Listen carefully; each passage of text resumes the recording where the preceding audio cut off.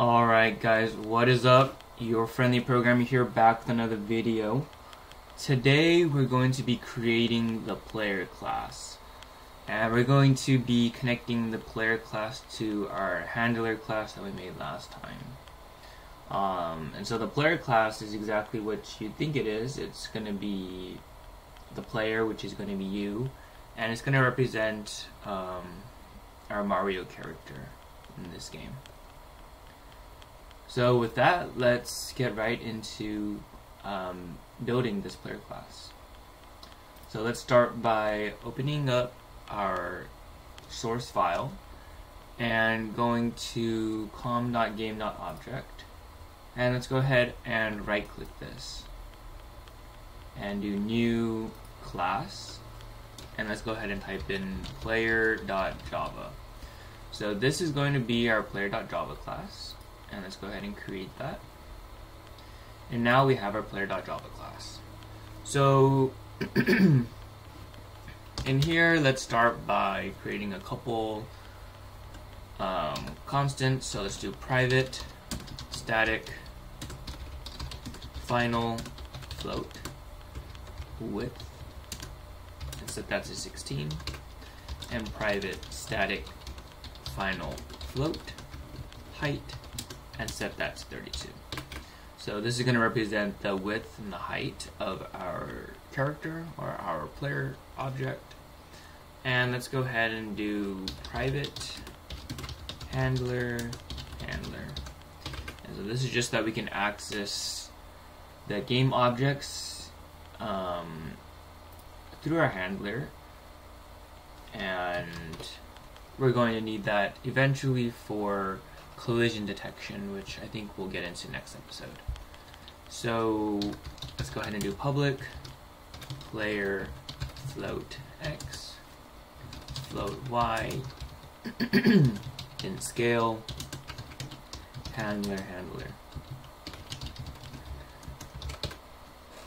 And so this is going to be our constructor for our player class, where we pass in the position of where we want our player to start, the scale for our player, and the handler that's being used in the game. And we'll go ahead and call super, and we want this player class to extend the game object that we created. So the game object class that we created earlier. So extend game object. And so now we want to call the constructor from the game object. And so that's what the super does. And go ahead and do super and pass in x, y, object ID. Let's not forget the comma here. Object ID, player. And we can go ahead and import the object ID up here and do width, height, and scale.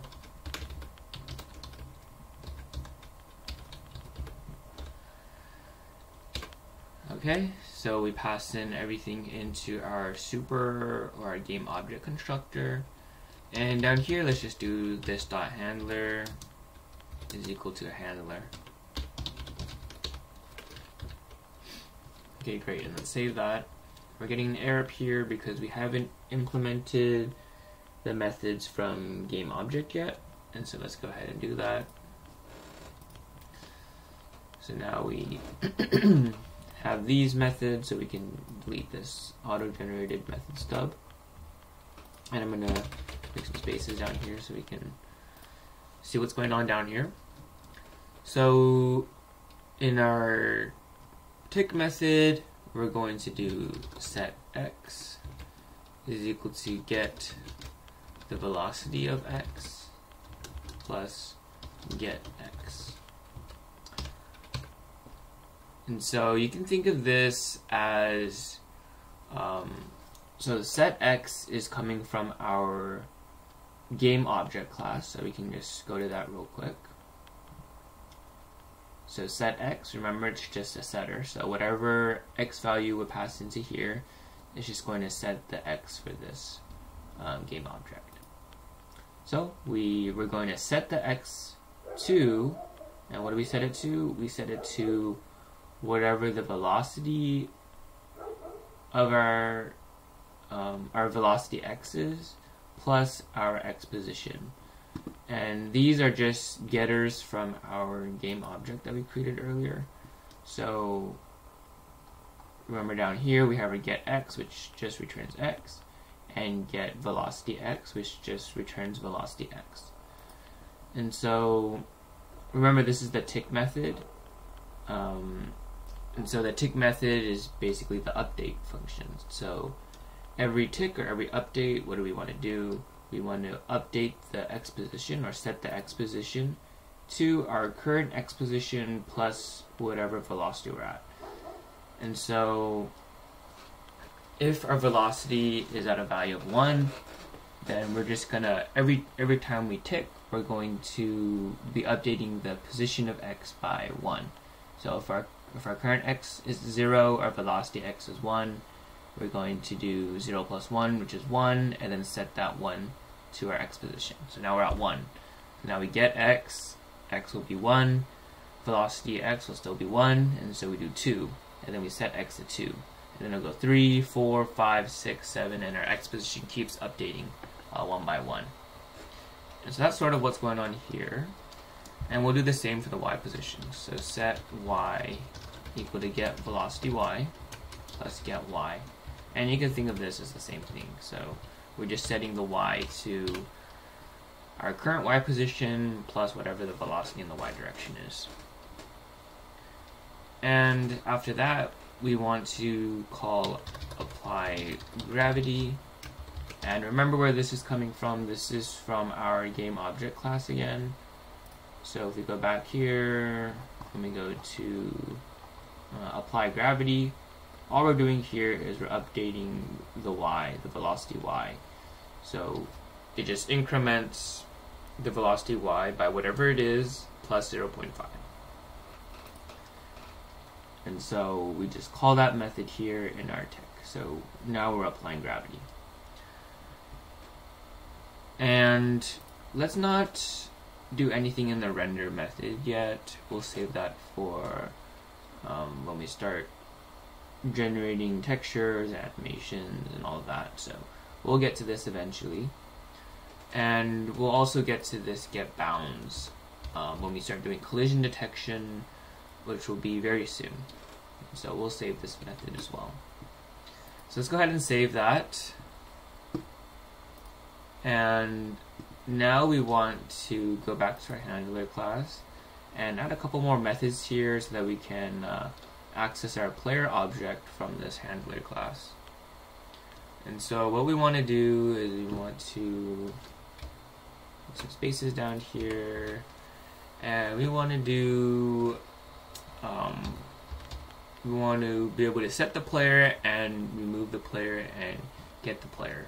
So let's go ahead and create those methods. So public int set the player, and we'll do player, and let's go ahead and do if this dot player does not equal this dot player does not equal null, then we want to do return -1. Okay, so I kind of got ahead of myself here, so let's go ahead and import this, and let's go ahead and create a player instance variable in this class. So let's go ahead and do that. So private player, and so now this refers to the player up here. So we have this, and let's go down here and do add object player, and let's do this dot player equals player, and return 0. Okay, so to explain what this does, so if you call this setPlayer method, then it's going to first check if our player has been set yet. So if it's null, and if this player is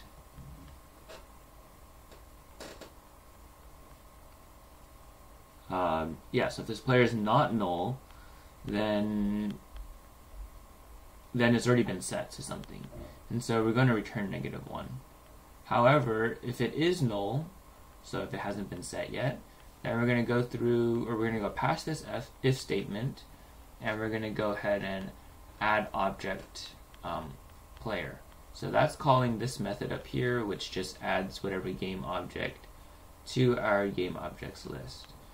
And because player is a game object, remember we extended game object, we can call this add object on the player.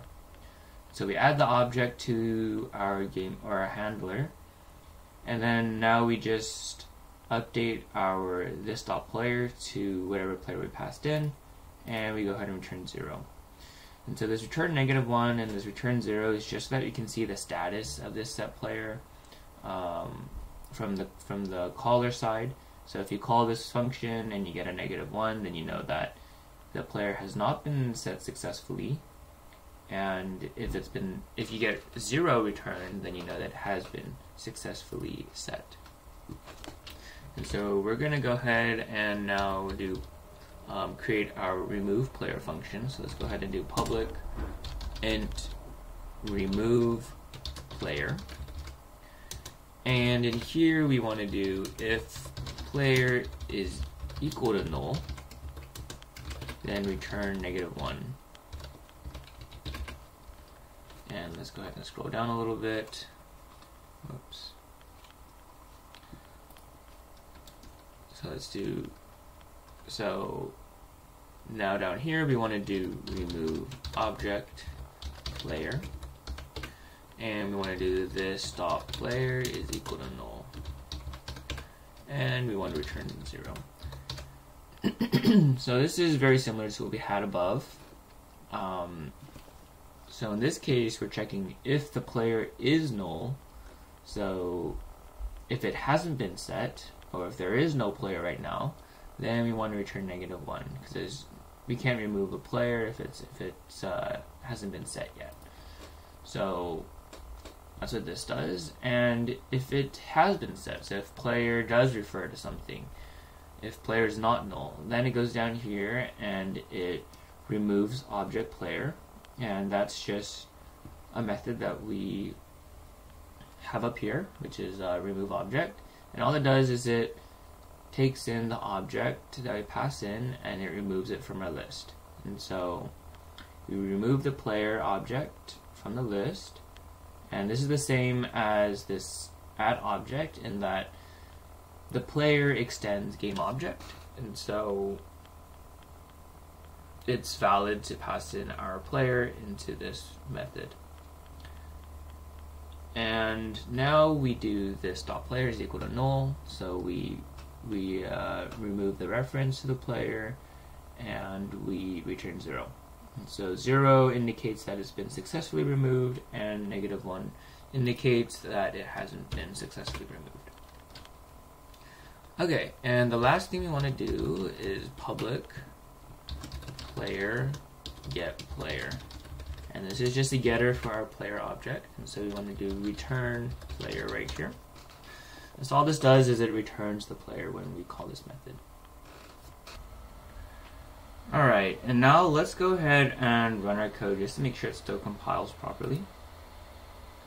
So let's go ahead and click that green button, and yeah, everything still loads properly. And so that's going to be the end for this episode. I hope you all enjoyed it. Starting in the next few episodes, we're going to be adding on to our player object. We're going to implement key input so that we can move our object, and we're going to be building a collision system so that we have where we're able to detect collisions and create walls and a floor, and we're going to also start implementing our render function so that we can see some stuff appear on our screen. So with that, thanks for tuning in. I hope you all enjoyed it and learned a lot. Please remember to like and subscribe. Let's try to get 150 likes this video. It really means a lot to me if you guys, or when you guys like this video. And also, if you have any questions or any tips or anything you want me to know about, please please add your comments to the comment section of this video, and I will, as always, get to them as soon as I can. And with that, thank you for tuning in, and I'll see you in the next video. Bye.